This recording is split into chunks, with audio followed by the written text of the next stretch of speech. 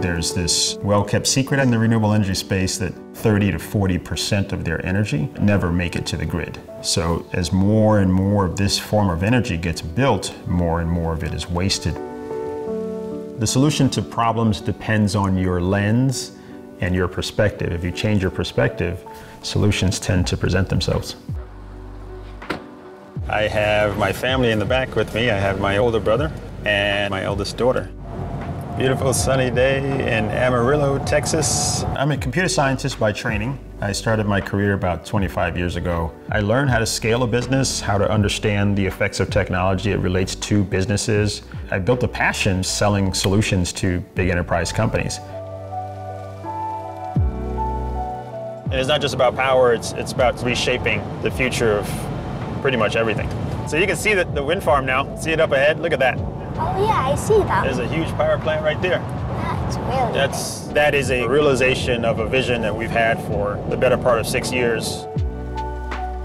Here we are, Road CRF, the home of Project Dorothy. So welcome to Soluna's offices, and this is Dorothy Vaughan. Project Dorothy is our flagship data center in Texas.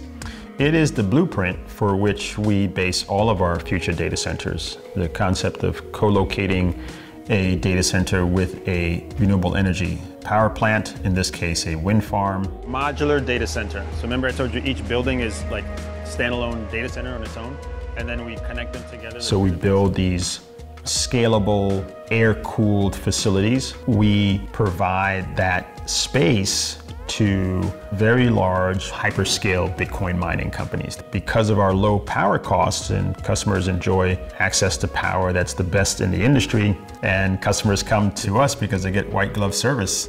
So over here what you have is the site for Dorothy 2. This is the next 48 megawatts of our Bitcoin hosting facility. The whole concept of building this in a modular way is that you can turn on the facility incrementally. You don't have to wait to do one big bang energizing of the site. And then the second advantage is that you can also de-energize it. If power needs to go to the grid, I can power down a third, power down a two-thirds, power down a full third, if more power needs to go to the grid. So that flexibility is also in the architectural design of the site. And at that same site, we're building Project Grace. Project Grace is our 2 megawatt Helix data center. And Helix is the new AI design for our data centers. We're gonna build it bigger, faster, cheaper, if you will, with some new technology.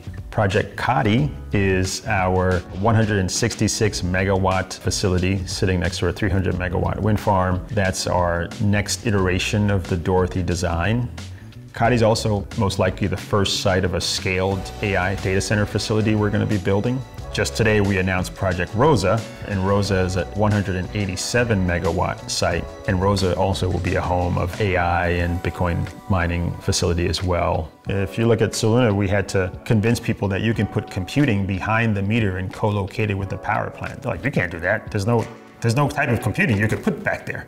I did not know John. I knew one of John's team members who asked me to come take a meeting to hear about this green computing startup that they had. I just was doubtful that there was anything truly new out there in the space. And we says, well, there is this type of computing and it's fairly batchable. And if you can put the computing under the power curve, then you can actually find a way to fit it in if you design a data center that's flexible. But when I took the meeting and I got to meet with John and hear his team's vision for what they were doing, I walked out of that meeting thinking, wow, okay, there really is something special here, and it could be an exciting investment opportunity for us and an important innovation for the world. Artificial intelligence, it's going to revolutionize, how industries work across markets. The problem is it's very, very energy intensive. The solution is computing. By building the data center, we make energy that would not have been produced become produced and monetized at the same time. So things like generative AI, training and tuning can live in these environments, which increases the chances that the investment in that project becomes positive and ultimately survives.